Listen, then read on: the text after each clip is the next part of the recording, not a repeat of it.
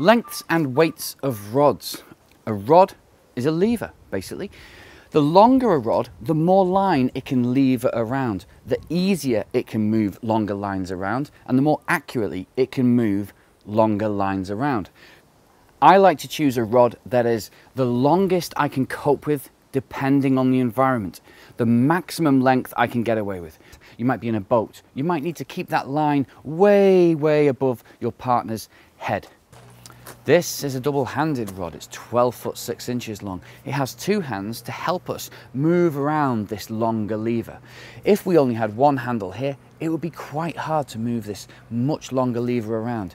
If we change the position of our hands and put the fulcrum here and move the rod with our bottom hand here, the rod becomes much more light, much more delicate, but we're still retaining the extraordinary length and leverage capabilities of a longer rod. When you're salmon fishing, I'll use a 15-foot rod in low water. Why? Because actually I want to approach the fish from a different angle. I want to keep well away from the fish because they're spooky, it's low water, they can see you more easily. And I need to keep well away and make a long cast with a delicate line. It is a rule that where the environment restricts the use of a long rod, you have to go down to a short rod. If I've got overhanging bushes, it means that the size of rod I'm going to need is much shorter, simply because of the overhanging bushes and the trees and the obstructions I've got. This is a 6-foot rod. It's made out of fiberglass, and if you look, I can bend it fully.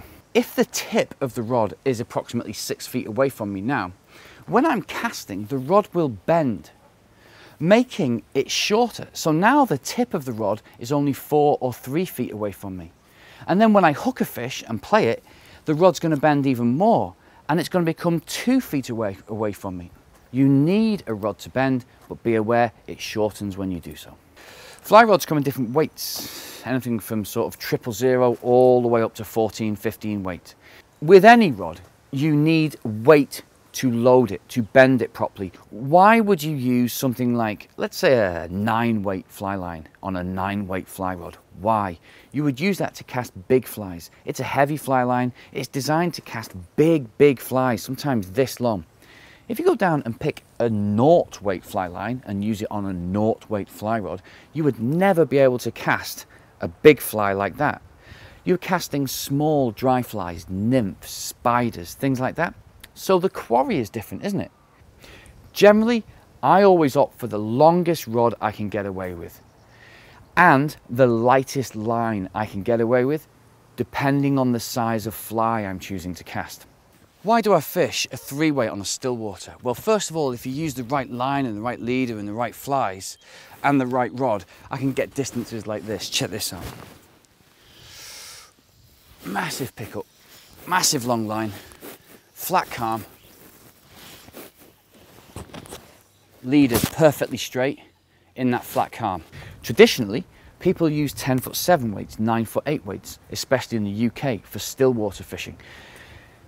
The theory there is that that weight and that sort of stiffness of rod, that strength of rod, is needed to pull in big fish. That can be misleading.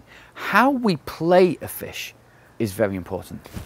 You know, and it's not about having a load of power in the butt section to play big fish. It's about having a load of power spread over the entire length of the rod. Okay, and if you look at that bend on that, that's what you're looking for. You see people playing stiff rods, they're only playing it from the top third of the rod, so they're basically only playing it from a 4-weight, not a 7-weight. If you use the full length of the rod, this 2-weight's got more power than an average man playing it on a 7 because I'm bending the whole rod. Having a rod that spreads the load over the entire length means we have greater shock absorption, which means we can use lighter tippets, smaller flies, and the fish will accept the fly rather than reject it because they can see the tippet.